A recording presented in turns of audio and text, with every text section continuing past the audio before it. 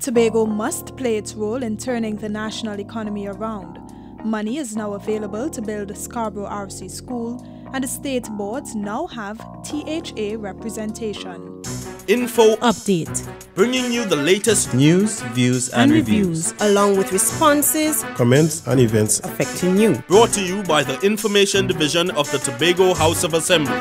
The Tobago House of Assembly is happy with its budgetary allocation this year, but the Chief Secretary Orville London is warning there's only so much that can be done because of the economic situation facing the country. Even though the island received more than the legal minimum, Mr. London says the country's limited resources means it cannot be business as usual. He said the Assembly has to be mature and sensitive, that everything it wants cannot be done over the next few years given. Regardless of what has transpired or what transpired on Monday, and regardless of what we received or did not receive, this is going to be a challenging period. And our capacity to, not only to survive, but our capacity to weather the storm and to turn around the economy and to really get back on a growth path is not going to depend primarily on what comes out of the central government or what comes out of the Tobago House of Assembly. The finance minister said the last government's account at the central bank was in overdraft, which basically means there was a deficit. He put some of the blame on what he described as the People's Partnership's inordinate haste to ramp up expenditure in the last quarter of the fiscal year. Both him and the Prime Minister have signaled that there will be some belt tightening going forward. The Chief Secretary says every Tobagonian can contribute to the turnaround of the economy. As residents of Tobago, we've got to join our brothers and sisters in Trinidad in ensuring that we display the level of resilience and the fortitude and, of course, the self-reliance that would be necessary for us to survive this very difficult period. Mr. London says he's confident that Tobago has the capacity, and the Tobagonians in particular have the right attitude to get through this difficult economic period. I'm Caroline Wallace for Info Update.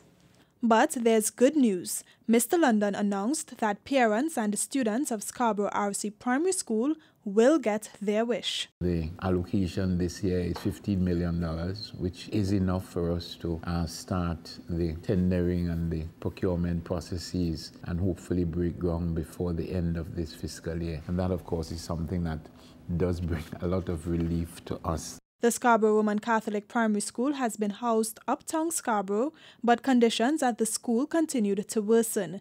The THA promised to construct a new school in Smithfield, Lower Scarborough, but up until now has been hamstrung by funding.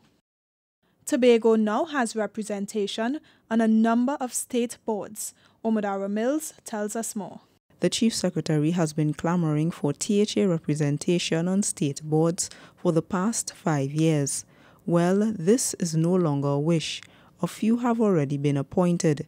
He says so far every recommendation put forward by the THA has been accepted by the board's committee and the cabinet. We consider this to be critical. There are a number of boards, and we've said this consistently for the past 5 years, whose decisions impact significantly on Tobago. And it means that if the Tobago input is not made available to the decision makers on those boards, a lot of the time the decisions that they make are either not relevant to Tobago or are not effective in treating with the issues that are of importance to Tobago. Mr. London says that no one should underestimate the importance of these board appointments. So no longer can we complain about not having representation on boards like WASA and the Airport Authority and the Port Authority and the National Carnival Commission, and all of those boards are on which we think our representation is critical. We expect that process will continue, and not only will there be Tobago representation, but THA representation. No THA representatives sat on state boards over the last 5 years, something the Chief Secretary complained about.